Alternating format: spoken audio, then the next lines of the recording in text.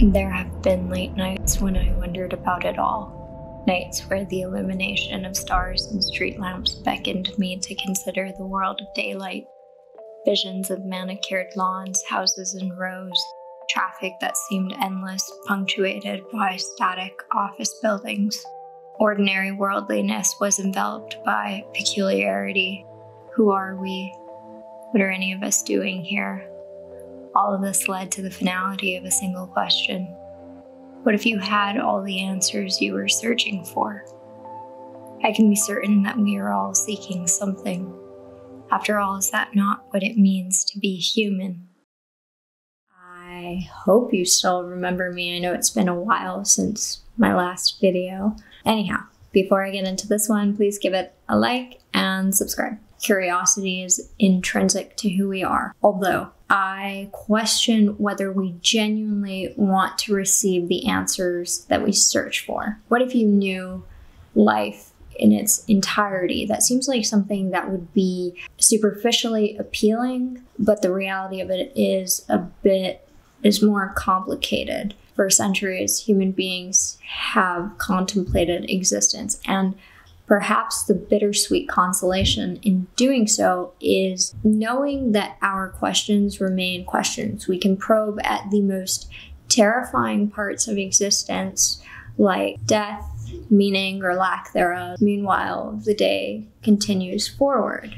All that brings us joy and pain shall continue into tomorrow. So even after you've found all of the answers, you'd still be left with this world. I suspect that people who are inclined to philosophize, myself included, are attached to the questions that they ask. And the beauty of a question is that it frames a doorway that offers an escape to something more. However, in pursuit of something more, we tend to trivialize the extraordinary, I suppose the extraordinarily ordinary happenings that fill daily life. In other words, we forget the beauty of the spaces outside of the question. The task is not so much to see what no one else has yet seen, but to think what nobody has yet thought about that which everybody sees. When we view this world through the lens of a question, then we neglect befriending the world. If we imagine that existence were a person, could we know them from their name or their background? Is it possible that the mechanism which constructed our questions is not the same mechanism that can resolve them? Reason has led us to the door of the knowledge that we seek, but it does not have the key. Questions offer a way to familiarize yourself with someone, but as you probably know, you don't really learn much about someone through, an interview process. You'd have to observe them, you'd have to listen to them, and perhaps most importantly, you'd have to accept them, whether it's the world or a person, any particular entity. You cannot fit them into your view of them. You can only be prepared to understand something if you approach it with the right tools. Perhaps philosophy, this sort of rational, critical, logical examination of existence, I wonder if perhaps that's not the right tool to uncover what we really want to know. The rationality that was relied upon to create the problems will never give us the answers. And so perhaps the solution that we're looking for involves surrendering the problem maker, allowing reason to rest. When the answers cannot be put into words, neither can the question be put into words. The riddle does not exist. If a question can be framed at all, it is also possible to answer it.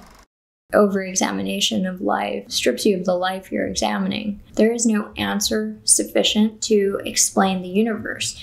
It's almost as if existence only answers to itself, and in doing so, it's telling you that you are here.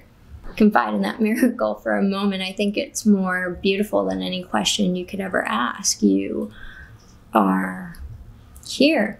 I think miracles don't have to be impossible events. I think miracles are the mundane, everyday phenomena that we've just stopped paying attention to.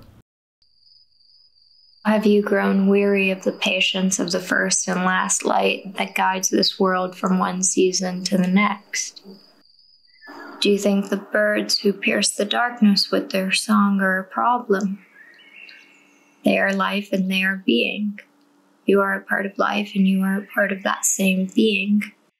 We are participants of something grander than our own scrutiny, and I invite you to discover with an open mind and an open heart what that grand something entails. Over the years, my philosophical inquiries have sort of felt like running around in circles, and I'm assuming I'm not alone in that philosophy takes a serious approach to examination, but after a while, I sort of concluded that something can't be that serious if it leads nowhere.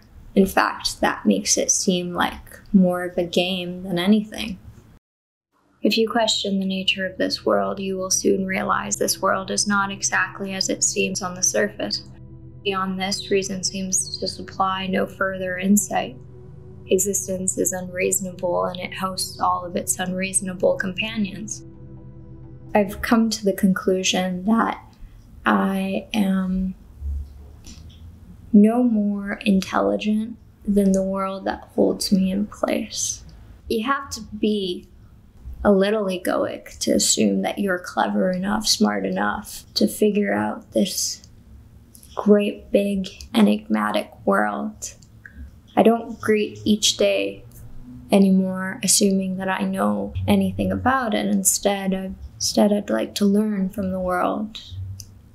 And learning for me has meant putting away the books and sort of walking the path that calls to me. Learning for the joy of learning has shown me that I don't think any of us are here to prove a point or to construct a thesis. I think we're here to explore and conversate with our surroundings as opposed to scrutinizing and questioning those surroundings. Perhaps the universe is a riddle that enjoys watching us stumble over the puzzles of existence. Or perhaps the universe is waiting for us to realize the riddles are our own and not hers.